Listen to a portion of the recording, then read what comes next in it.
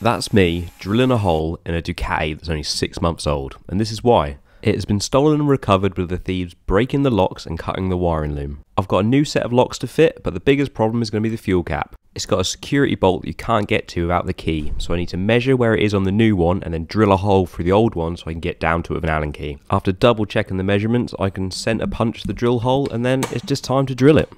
We always start with a small drill bit. I never go smaller than 3mm because they're likely to break. I can then step up the drill size bit to the next size so I can get the Allen key through the hole.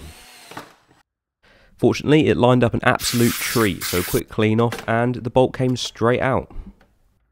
Now it's just straightforward. Remove the 3 bolts that hold the cap down, replace it with the new one after cleaning it, and this one's ready for a wire repair and the last of the lock set to be fitted.